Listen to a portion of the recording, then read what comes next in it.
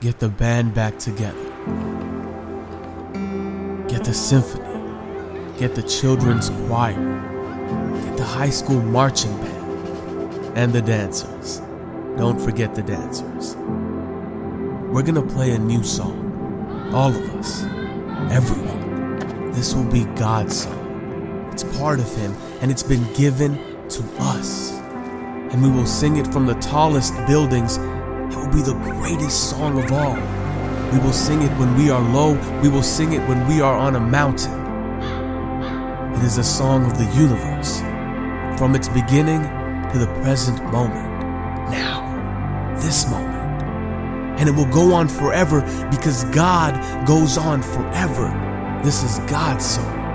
God the Creator, God the good, God the just, God who brushes His opposers off like dust from His shoulders, God the mighty, and God the merciful. People will sing this song. People will dance to this song. No critics allowed. They will be stopped dead in their tracks. Their words will be turned against them because today we will sing. Today the baby is born. Today the angels break forth. Today darkness cowers in the corner. Today wrongs are righted. Prophecies are fulfilled. Wounds are healed. The hungry stomachs are filled. Today we all get adopted. Today Jesus comes to earth. Yes, Jesus, the Messiah. And this is the song we sing. This song will heal the world. This song is the song of our Savior. He is born. Hallelujah. Jesus Christ is born.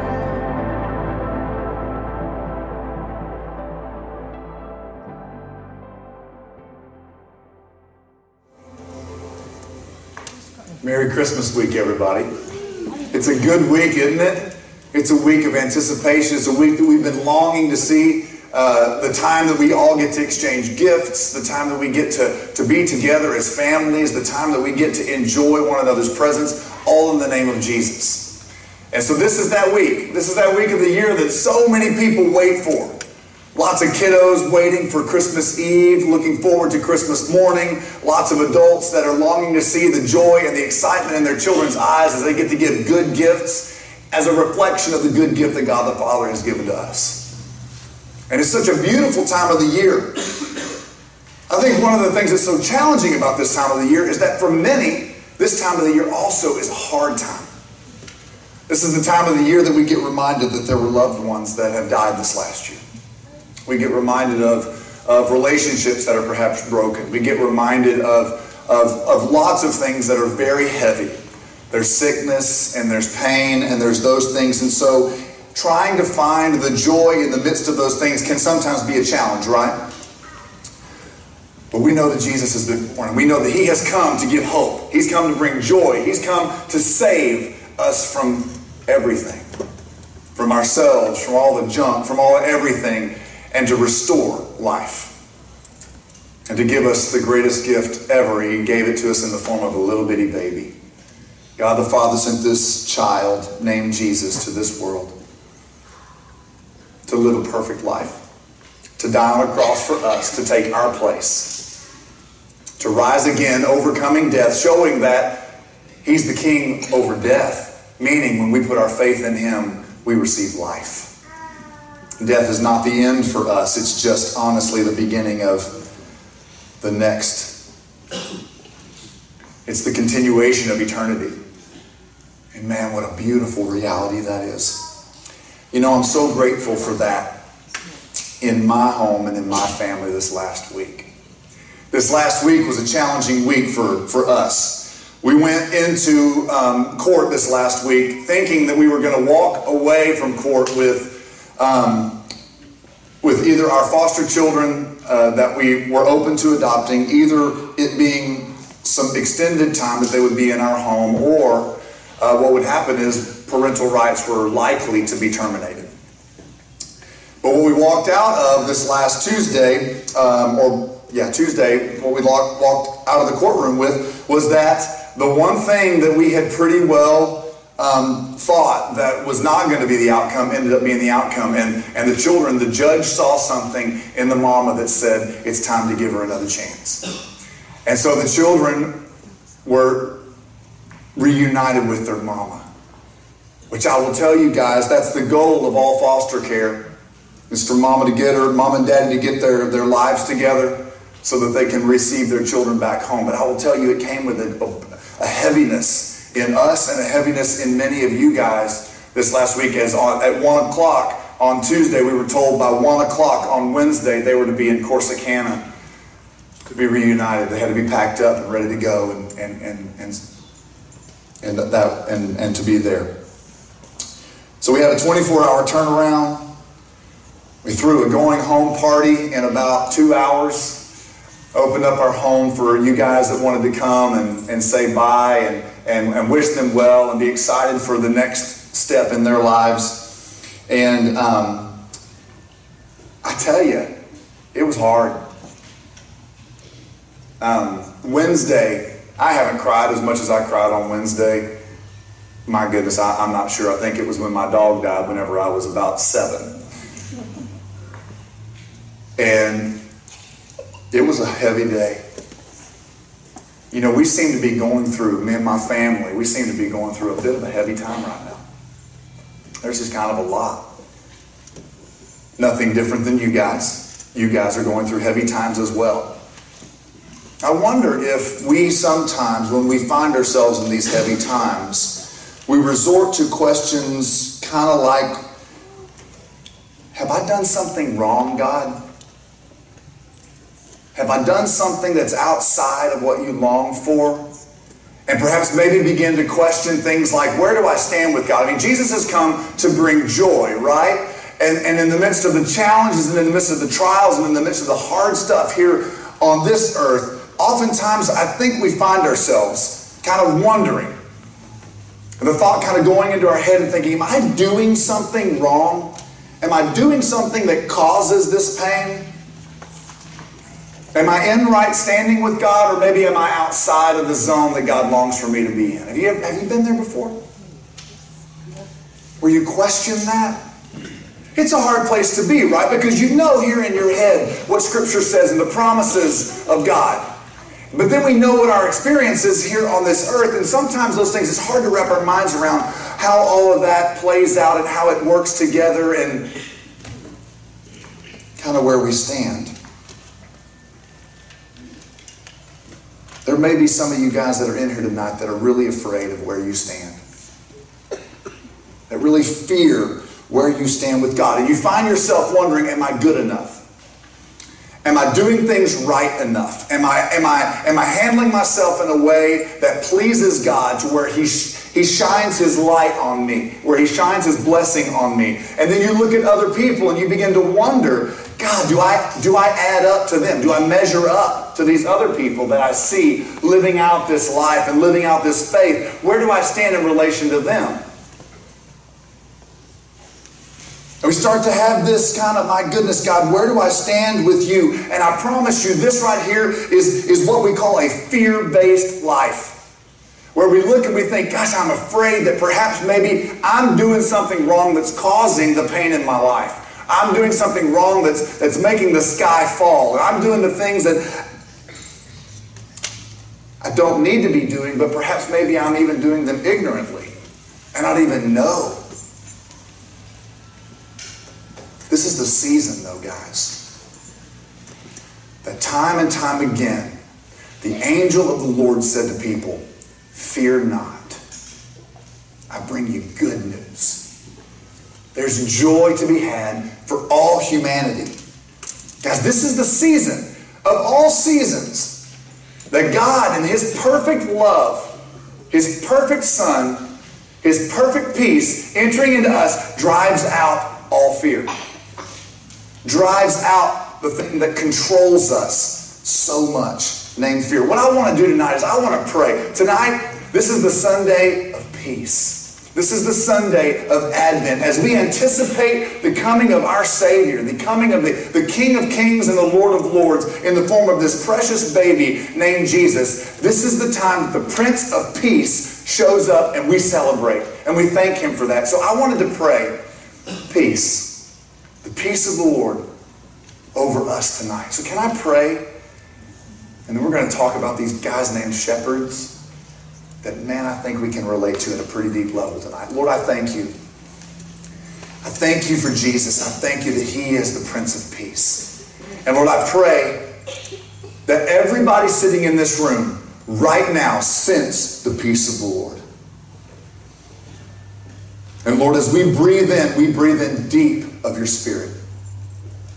And Lord, we allow you to cast out and to drive out this controlling mechanism of the enemy called fear.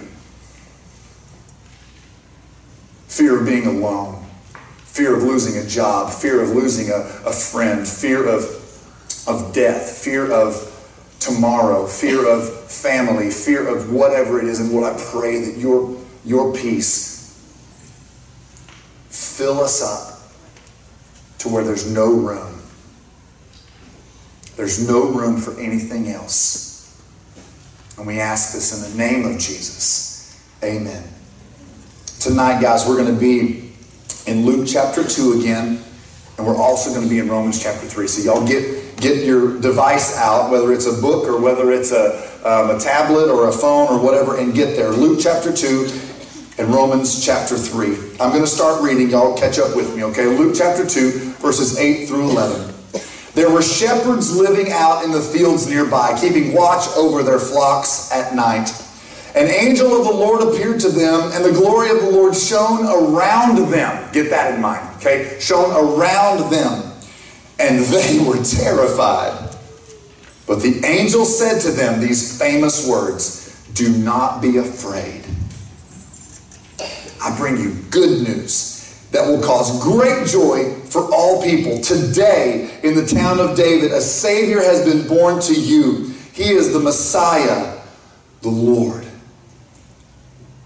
Now, the thing we have to look at here, we think of these shepherds. And we've heard this, we've read this story a lot. When we think of the shepherds, though, I wonder if you've ever wrapped your mind around who these guys were. These were guys that were out in the middle of a field most of their lives. And the thing is that as they were there, it's not that they were close to God.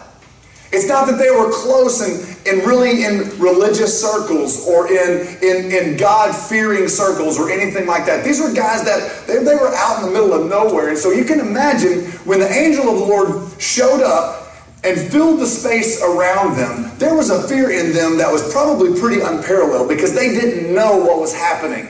They had no clue what was going on. And so you have to ask the question that was probably going around in their mind is, why is this good news? Why is this angel coming, terrifying us, and in the same moment telling us, this is good news. There's good news. A Savior has been born. And these guys are probably wondering to themselves, Savior from what? What is he saving? What's going on? What is this Savior? What is this person? And so they're asking these questions because these guys were not priests, they were not scribes, they were not Pharisees, they were not Sadducees, they were not people that would know a lot about these particular events and the prophecies and those kinds of things. I mean, these guys, they were shepherds. They were the lowest ranking people. They had the most embarrassing jobs. They were typically the youngest sons of the family, or perhaps slaves. They were uneducated. They were in a career with no hope for advancement, no future. According to the religious culture, these folks were failures and outcasts. And no matter how hard they tried, they didn't measure up. They didn't measure up. And so therefore, it probably resulted in a constant state of fear in them.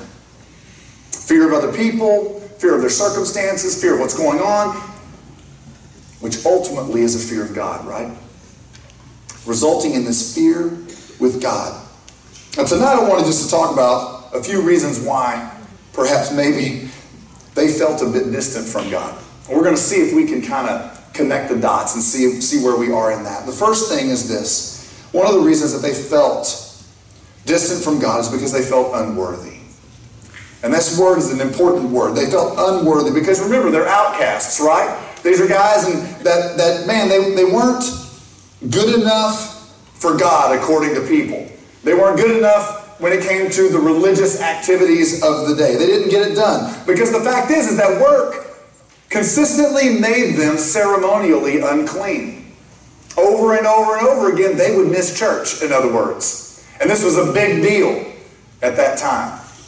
Because they would have to be out in the fields for weeks and weeks at a time. And so therefore they would miss the religious rituals of the day. In fact, the religious people in the area wouldn't even touch them because they were unclean. The people that went to church regularly wouldn't have anything to do with them. And so therefore you can see this unworthiness that they would feel. It's kind of like for us. We know what we do throughout the week, don't we? And then we find ourselves here on a Sunday night and we're worshiping and there's other people worshiping and we begin to compare our lives perhaps with other people's and stuff like that. And isn't it true that oftentimes in the back of our minds we know how we act behind closed doors and therefore there's this overwhelming sense of unworthiness that begins to set in. We know how things are. We know the reality, not what everybody else sees. We know the truth. And that truth can be an unworthy, it can be an oppressive thing. Because we know what we should do. We know when we don't do it. We know what we shouldn't do. And we know when we do it. We know these things. And over and over again, the enemy loves to just heap this unworthiness thing on us. And we have this that comes in and over us. So these shepherds, they felt unworthy.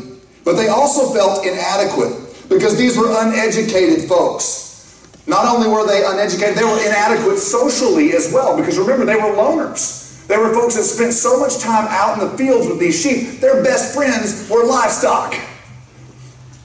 And so whenever they would come into town, they smelled bad and people didn't want to talk to them. And really, they probably didn't want to talk to anybody either because it was just they were inadequate when it came to social status. They couldn't talk football. They couldn't talk anything with anybody, you know? And so whenever they came to town, they felt inadequate. Very quickly, conversations that were taking place by the educated folks were over their heads. They couldn't sit there. And so therefore they found themselves oftentimes probably giving the courtesy laugh, you know? You know the one when people talk about something and they tell you a funny joke or whatever and you don't get it. You know what I'm saying? They felt inadequate. But not only were they socially inadequate, they were also spiritually inadequate. They couldn't keep the Sabbath. They needed to protect their sheep. So guys, there's some of us that are sitting in this room that feel like we're not as smart as maybe the person sitting next to us. Maybe don't have the degrees and the pieces of paper on the walls. Maybe we don't have that stuff, and so therefore there's an inadequacy that begins to settle in on that. Maybe you sit there and you go, I'm not as popular or attractive. Maybe you're sitting there going, man, I don't have all these Twitter followers and all these Facebook friends and all this kind of stuff. And there's this sense of inadequacy that can begin to sit in or set in on us. I mean, there's a social inadequacy perhaps that can burden us. Not only that, but there's also a spiritual inadequacy sometimes that can creep in, right? I mean, you haven't been to church in 3 or 4 weeks and then you show up. How does that feel? You know, you haven't been apart and then all of a sudden you show up and the stories are being told, you're not sure what was going on because you've been away. And the enemy loves you to say, see, you're not worth anything. You're inadequate, you don't have it together. And you know, you hear people talking about reading Scripture, and man, you haven't read Scripture in like the last year. You haven't opened up your Bible, it's collected dust on the table, all those kinds of things. But all these other people seem to be reading their Bible, and all these other people seem to be praying, and they seem to be doing these things, and there's a spiritual inadequacy that begins to set in. It can be very oppressive, it can be very rejecting, it can be very hard on us. And so therefore, maybe perhaps you find yourself in throwing up these desperation prayers, you know? Every now and then when things get bad, you kind of throw the Hail Mary pass up to God and say, I hope you catch it, and maybe you'll rescue me again. And if you will, then I won't ever do that again, I promise. Even though you know you will. spiritual inadequacy that's there. And we're not too far away from these shepherds, are we? Oftentimes we can find ourselves in these same things. Well, not only did they feel unworthy and inadequate, they also felt unloved. Because these guys were known as thieves. Because you know somebody that's like these guys, it's kind of like you're driving up to an intersection and you see somebody who doesn't look real great and you lock your doors. That's kind of the way these guys would feel. They were known as thieves. They were, they weren't even allowed to testify in legal cases because their testimony was not seen as credible. Their parents didn't want them to marry a shepherd, and the fact is that, man, they just lived a really hard life. Constantly questioning where they are with God. Maybe you find yourself tonight on this Christmas week. The week that we're saying words like, Jesus is here. Emmanuel, meaning God with us. And you feel like God is anywhere but right with you. You feel like God is so distant. He's so far away. And man, love seems to be the last thing that you are feeling right now. I mean, maybe you grew up without a dad. And therefore you don't know the Father's love. You don't know. Maybe it's an abusive situation that you grew up in. And therefore the love that your father showed you is a direct parallel of how you're feeling towards God. That He's this tyrant that is attacking and creating problems for you again. Maybe your spouse left. You don't like yourself. Maybe you're sitting there thinking, you know what? If people are rejecting me, flawed people, how in the world can the perfect God love me? If people don't want to be around me, how in the world can perfection want to be around me? And so you feel like God is distant. Guys, I want you to understand there's something very important that is the big problem with this whole thing so far and this whole story so far. We're talking about the difference between a religion and a relationship. We're talking about the difference between the fact that the religion did not work for the shepherds. It didn't work for them. The to-do list, the spiritual mumbo-jumbo that had to be these spiritual hula hoops that you had to jump through in order to please God, it didn't work for the shepherds. It doesn't work for us either. And if we're guilty of this religiosity or this religion-based society, then I guarantee you, life is hard. I promise you, it doesn't work. You're going to feel distant from God. Because religion focuses on the externals. Jesus focuses on the internal. Religion focuses on how we act, what we do, if we've got everything together and other people can see that. Jesus says, I don't care what you look like on the outside. All I care about is your heart. I'm not worried about if you say the right things or read the right books or do these things. I'm not worried about these things. I'm worried about your heart. And I long for your heart to be turned towards me. This is God, longing to be in relationship with us and is not near as concerned about our actions as we tend to be. It's very important we get this, because there's a lot of you that are here today that are feeling unworthy, you're feeling inadequate, you're feeling unloved. You're a single mom and you're sitting there going, I cannot do it all. I'm working myself to the bone and I just can't do it all. I can't seem to get it done. You're a dad and you're sitting here tonight and you're going, man, I don't have enough money in order to give my kids the proper Christmas according to our culture. And you feel like a failure. You're a parent tonight, your kids are going anywhere but the direction you want them to go in. They're not behaving, they're not obeying, they're not happy, they're angry, they're whatever. And you're sitting here and you're feeling inadequate as a parent. Tonight, maybe you're sitting here, you're not married, and you think, God, nobody wants me. Maybe you're hurting because you're alone. Unworthy, inadequate, and unloved. Well, guys, tonight, I want to say to you what the angel of the Lord said to these shepherds. Fear not. Fear not. God is with you. There is a Savior that has been born to bring joy. Not just to you and not just to me, but to everybody on the planet. This really is the season that we get to fear less. And there's good news, because in Romans chapter 3, here it is, you ready? Romans chapter 3, verse 20, it says, no one can ever be made right with God by doing what the law commands. The law simply shows us how sinful we are. But now God has shown us a way to be made right with Him without keeping the requirements of the law. We are made right with God by placing our faith in Jesus Christ. And this is true for everyone who believes, no matter who we are. In other words, no one can ever be made right with God by doing everything right. You can't do enough good to earn the love of God. It's not possible. Number one, you cannot earn God's acceptance by observing the law. And if you're trying to behave properly enough in order for God to be pleased with you so that He pours His blessing out on you, it's never going to work. It's never going to work that way. The Pharisees, okay, they tried to follow 613 laws. That's a big to-do list. They tried to follow 613 laws. There's no way the shepherds were able to do that. But yet our scripture says that Jesus came for the shepherds. Came in order to save the Pharisees. Came in order to save everybody and to bring joy to all people. Romans 3:20, no one can ever be made right with God by doing what the law commands. You cannot earn God's acceptance by doing all the right things, because good behavior doesn't earn you any points. Guys, God is not concerned about behavior modification in your life.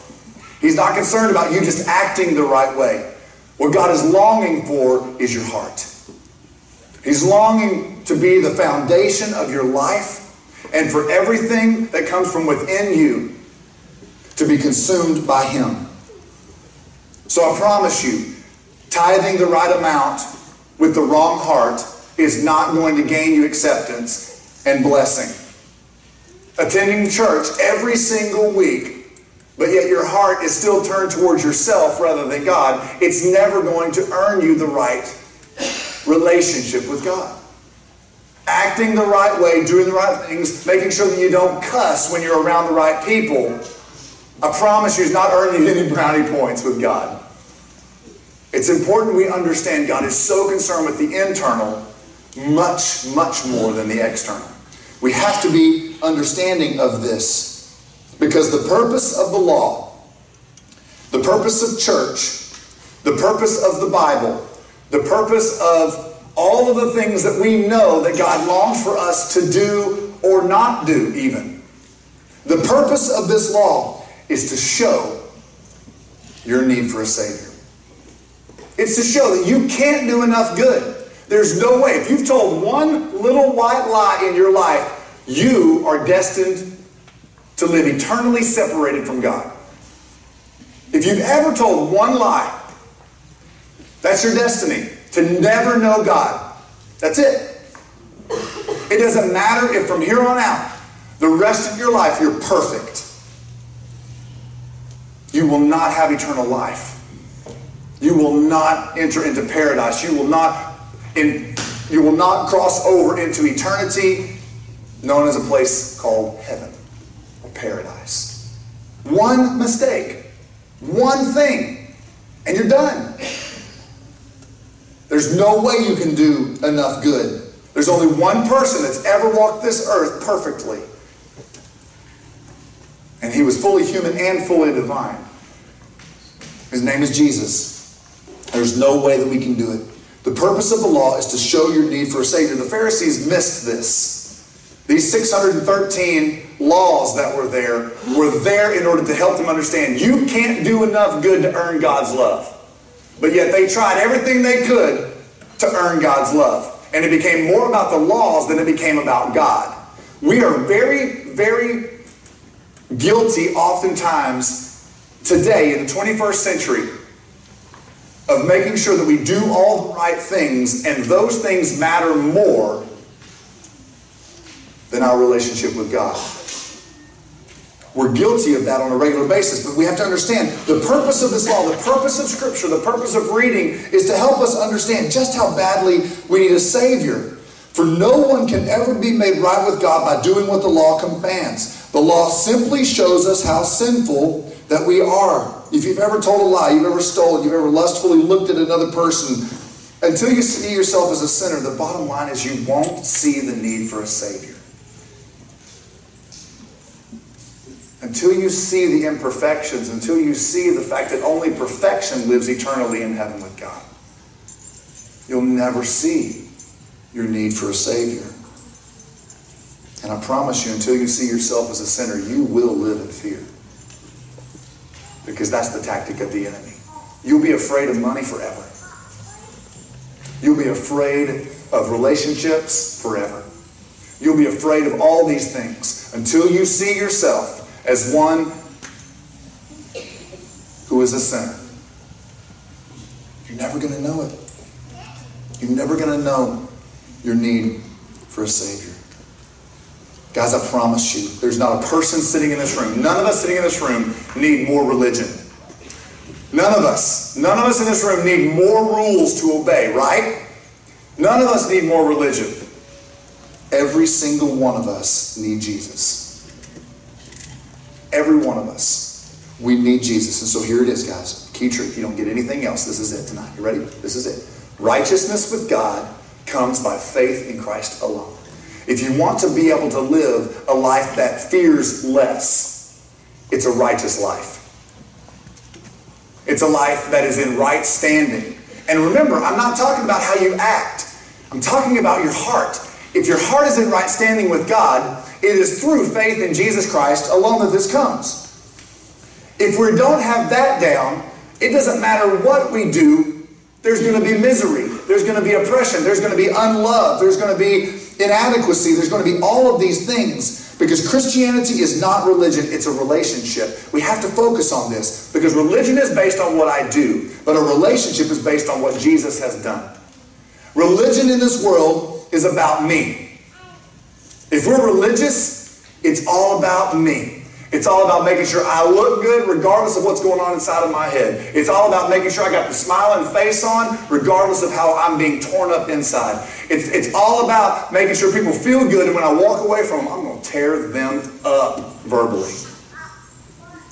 It's all about the presentation. But see, this relationship with Jesus is all about Jesus. It's not about acting the right way and saying the right things and doing the right things. It's about focusing on who Jesus is and following Him. It's all about that. Religion is about what we do. Relationship is about what has already been done. It doesn't matter what you do, guys. What matters most is that you understand what's already been done for you. So we get to Romans 3:22. We're made right with God by placing our faith in Jesus Christ. And this is true for everyone who believes, no matter who we are.